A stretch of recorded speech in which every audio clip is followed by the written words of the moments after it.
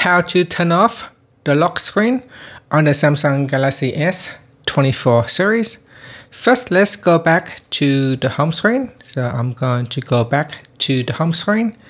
Then swipe down at the top to open up quick settings. In here, tap on the settings icon. Then we scroll down.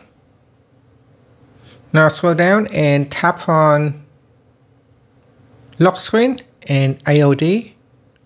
Then tap on screen lock type. And here, put in your current PIN, password, or a pattern lock. Then tap on continued. Next, select none.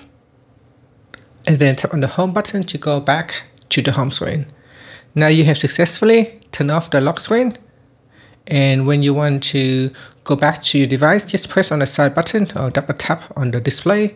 And that will take you directly to your home screen or your previous used app. So now you no longer have the lock screen.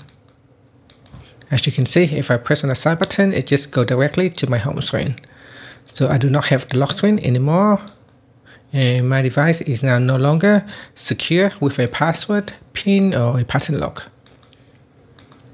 And that's it. Thank you for watching this video. Please like and subscribe to my channel for more videos.